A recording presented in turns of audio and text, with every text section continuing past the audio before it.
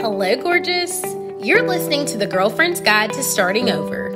On this podcast, we talk about everything from dating and relationships to personal development. We also speak very candidly about the F word, and by that, I mean failure. So grab a pen, tag a friend, and let's talk about it.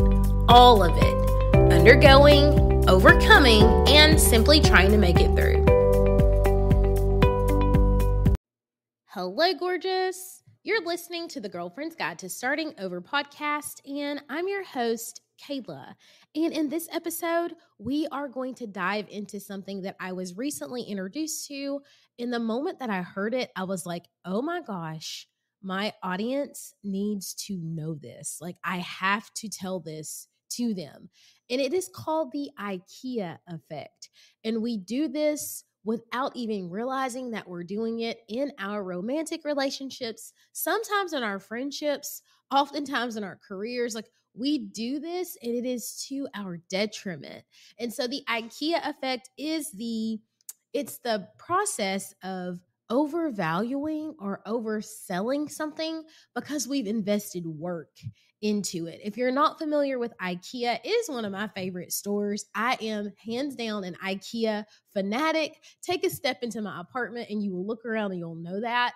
And it's because I love putting in a little elbow grease, giving stuff a little bit of character. If you shop at Ikea, you can get really cool furniture at a really decent price because you have to put it together yourself. Now, you can pay for assembly, but where's the fun in that? So you get to bring your package home, you pull out all the pieces in these instructions, and you put the furniture together yourself. And often, if you're also an Ikea person, you know I'm telling the truth. You put something together and it's almost done. And without fail, you always realize that you've got something in upside down.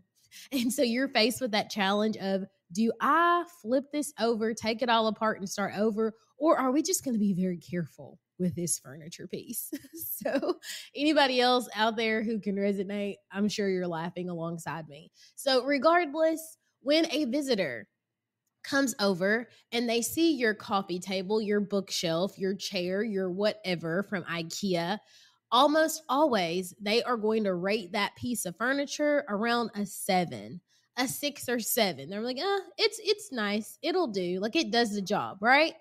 However, the owner of this piece is going to rate it at a 10.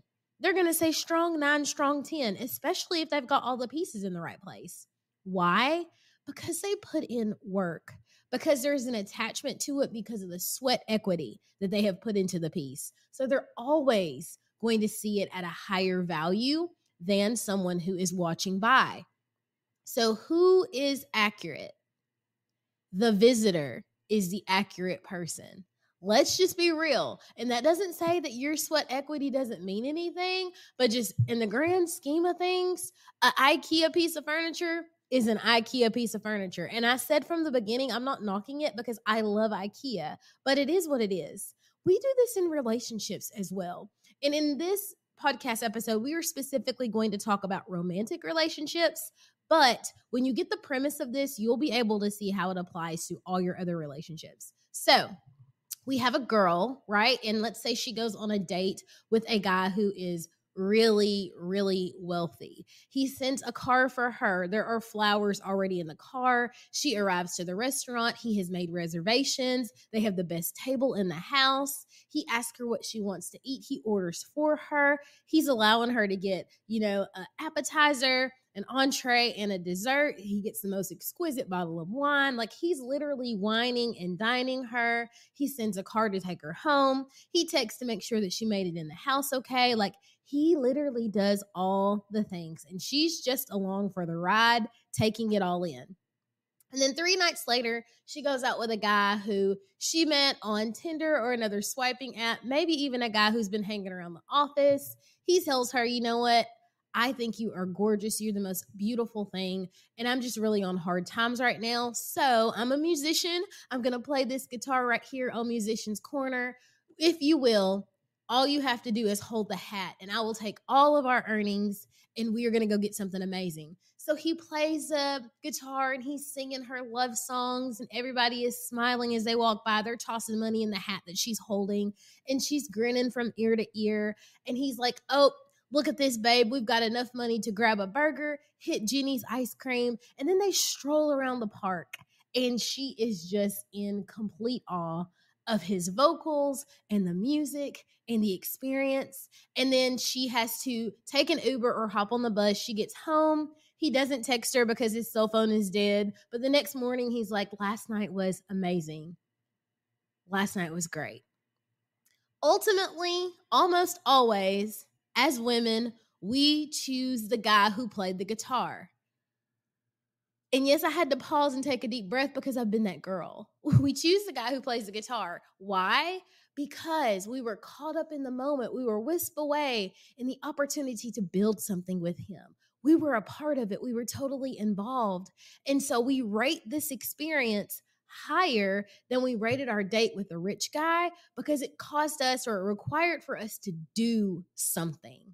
That is the Ikea effect. And we see this in our relationships where we've been dating someone for a really long time, where it's been on again, off again. Perhaps you are the baby mama. Perhaps you are the girlfriend that just never really goes away. You're the one that got away that they won't leave alone.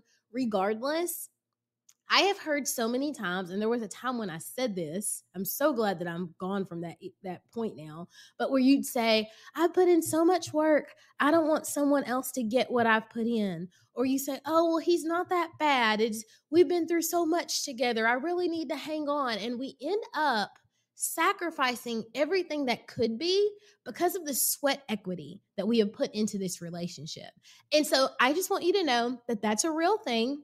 That's an Ikea effect. And I'm not saying that men have to be filthy rich or that they have to have all these things. What I am saying is that so often we miss out on opportunities or we pass on opportunities because we are used to the struggle. We are used to the grind. We are used to having to put in work to prove our keep, to prove that we're worthy, to prove that I'm a girl that's worth fighting for.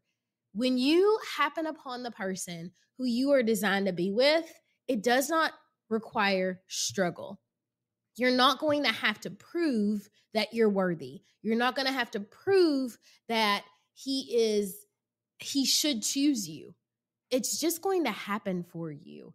And I'm just going to drop that right there. We're going to stop here because I could go on and rant forever and ever and ever. But I can say to you that when you change your mindset, like I had no idea that this is what it was when I did it. When you change your mindset and you start dating differently, when you start interrupting those patterns of having to be active in that process, active in that pursuit, because as feminine women, that's not what we have to do, everything will change for you. I hope that this helps. I hope that it brought some realization to some people, grounded somebody, because it totally shifted my mindset. And I'm like, man, my girls need to hear this. I love you, girl, and we'll chat in the next one.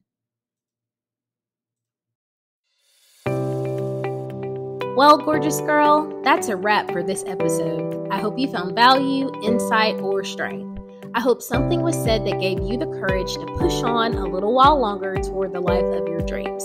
If you felt motivated during this segment, screenshot this and throw it in your stories and tag me on social. That way we can keep the message going. Have an excellent day on purpose, and we, girl, will talk in the next one.